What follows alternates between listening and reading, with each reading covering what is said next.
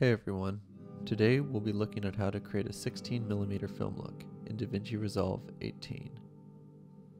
We shot this take with a Lomo Oct-19 vintage lens, so there was already a lot of fine-tuned softness in the image overall. We're going to grade in ACES CCT. In the project settings, under Color Management, select ACES CCT. Select ACES 1.3 under ACES version, and make sure to checkbox Use Color Space Aware Grading Tools. Scroll down under Color Management section to change the 3D Lookup Table interpolation to tetrahedral. This is for finer detail on any LUTs you'll ever use on a grade. Before closing your project settings, go to Master Settings and under Timeline Resolution, select Custom, then type in 2880 by 2160 under the dimensions for a 4:3 aspect ratio.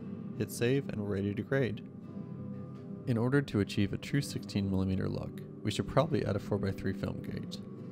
You can look for a PNG of this online, just make sure that its dimensions are relative to the aspect ratio we're using. Drag the file on top of our footage in the Edit tab and set its blending mode to multiply. Next, we're going to go to the Color tab and map out our nodes here. Create 7 additional nodes and label them as the following showed on the screen.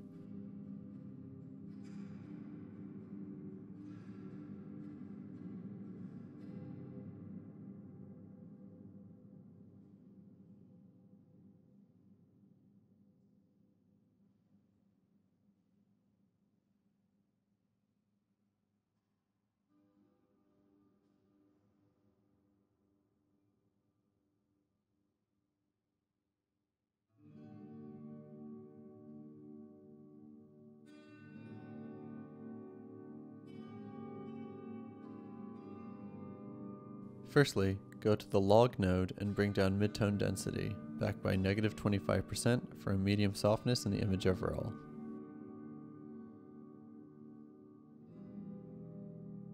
It's definitely looking softer for sure. Before hitting Lift Gamma Gain, we're going to work with the Color Space Transform node. We're going to do something a little weird here. Our goal is to take the ZCam Z-Log2 footage that we shot and trick Resolve into thinking it's Arri Log C. Go to the Input Color Science and select Arri Wide Gamut 4, Arri Log C4 under the Input Gamma, and then Rec 709 under Output Color Space. Finally, make sure to set Output Gamma to Arri Log C4 to round trip it back to Arri Log C. You'll notice we've created a lot of natural saturation in the log image. This is essential for the film look. Go to the Lift Gamma Gain node and play around with the offset wheel, bringing it down until your image sits in the mid-tonal range on the waveform. Also add some more contrast around the higher range, keeping the pivot around the default mid-range. Throughout this tutorial, we'll be playing with the Lift Gamma Gain node, pulling it back for exposure adjustments. Now we're going to look at the contrast node at the end and type in a slightly higher contrast value, bringing the pivot back to a higher range.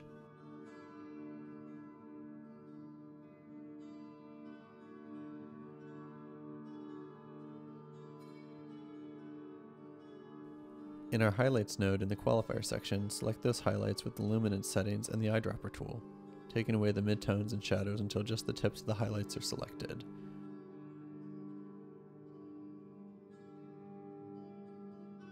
Feather the selection and set the pre-filter to 0.5.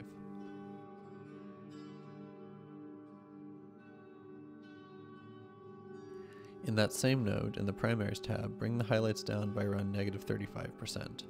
Taking the contrast in very slightly, and also by bringing the midtone density down by an extreme amount, say -50. Finally in this node, shift the temperature to 500 for a warm offset and your tint to 15 to add some magenta. Now it's time for the film look. This is going to take a lot of toll on your CPU, so watch out. Go to the next node and add the film grain effect. Make sure to add a 16mm stock emulation and tweak the grain to your liking. I'm going to do so right here.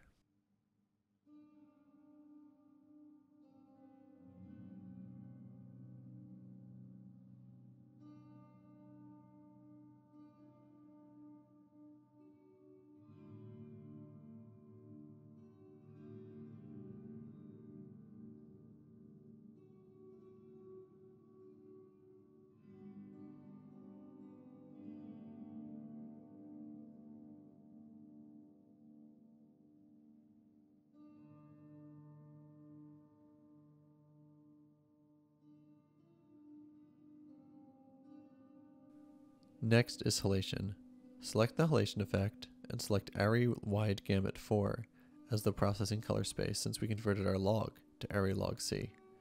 Next, bring the threshold to a low value and bring the film saturation level up by a small amount.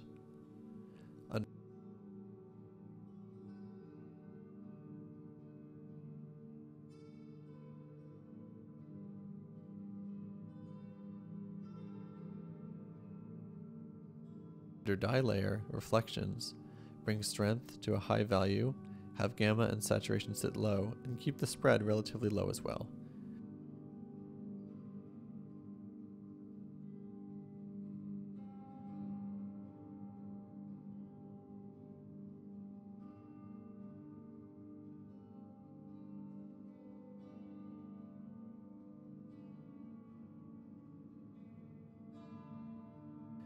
Make sure Reduce Highlights is all the way up for global adjustments.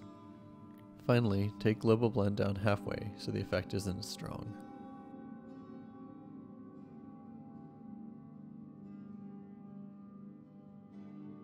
Next is Texture Pop.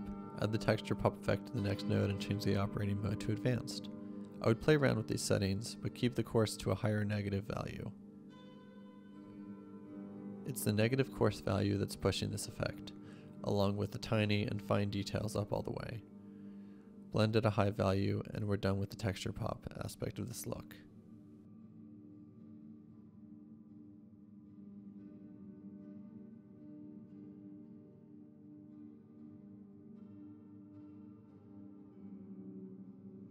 And there we have it, a 16mm look effect for your next film.